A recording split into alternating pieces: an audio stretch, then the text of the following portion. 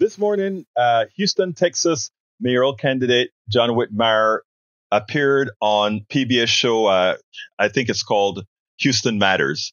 And I sent in a question. Here's the question. I said, why would Houstonians vote for a decidedly conservative with a Democratic label that instead of solving problems from the core is using Republican talking points on crime and more?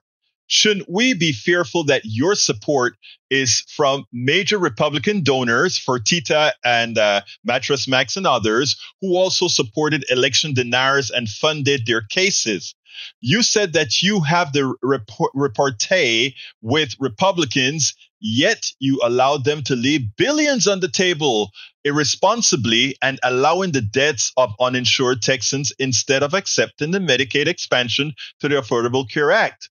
Why are you not thinking outside of the box? So that's a question I asked. They only asked him half the question. I want you to listen to it, and then we'll take it on the other side. Finally, Egberto writes, why would Houstonians vote for a decidedly conservative with a Democratic label that instead of solving problems from the core is using Republican talking points on crime and more? Shouldn't we be fearful that your support is from major Republican donors who also supported election deniers and funded their causes? Well, I have a voting record. I have voted against most of the things he's concerned about. So I have a record. I'm not going to defend. I've got a record on a voting record on everything you want to bring up. The financial support is the same financial support the current mayor received, and some of my opponents have had receptions at their homes and hotels. Some of the business have looked to see who is a can-do public servant, and that's the reason they're behind me. I've got AFL-CIO support, got huge minority community support, so I think the person just needs to look at my record. I have put together a strong coalition to run for mayor. I'm very proud. We're in every community. We have a very young, dynamic team that is really going to make a difference going forward. That's the only reason I'm running, is to make a difference. That's why you support me, because I'm not worried about the political agenda at all. And garbage pickup is not a Democrat or Republican issue. Let's just get it done. Public safety, I've been chair of criminal justice for 30 years because I don't politicize it. I just want to lock up the people that we're afraid of and not those that we're mad at. And you'll be surprised. From day one, the improvement on public safety, a reentry program, and assisting those that want to turn their lives around. The sex workers on Bissonnette, that's not a criminal justice issue. That's a social issue. You need to help the workers get away from their abusers, their human traffickers, and lock up those that are using the sex workers. So there's an example where you lock up people you're afraid of, not that you're mad at. I've been robbed at gunpoint. I know what it's like to beg for my life. Those people need to be held accountable.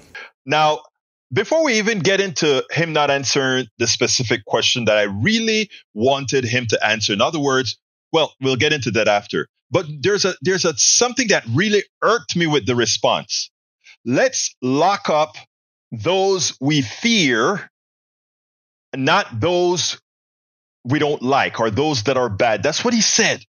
Let's lock up those that we fear. You know what's interesting?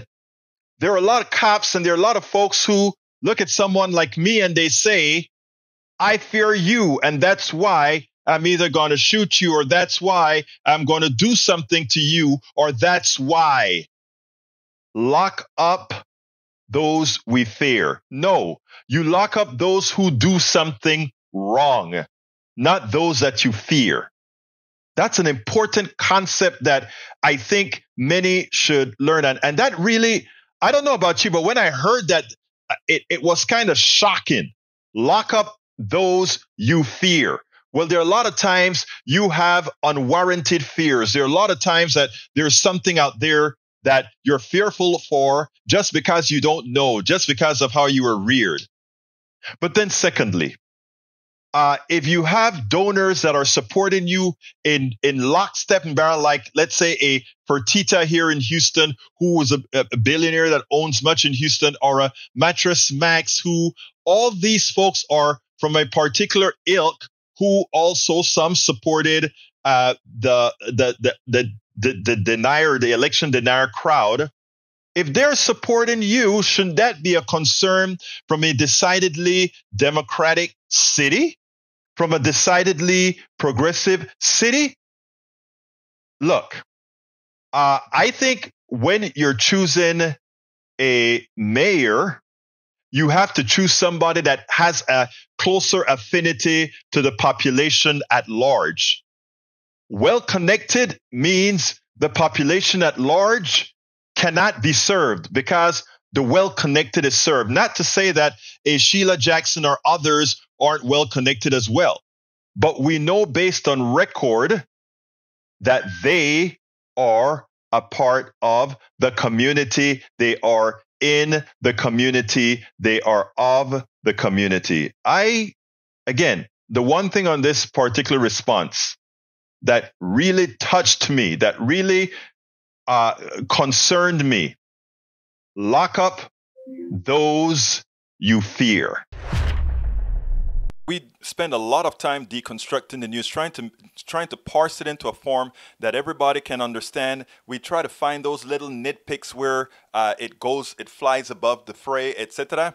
If you really like these videos that we do, I want to ask a big favor. Please go ahead, number one, subscribe to our channel, and number two, please join if you can. Thank you so kindly for watching. Keep watching. Please remember to share. We must populate the entire internet with our progressive message, a message that we know is what most Americans say that they want. So help us, please join.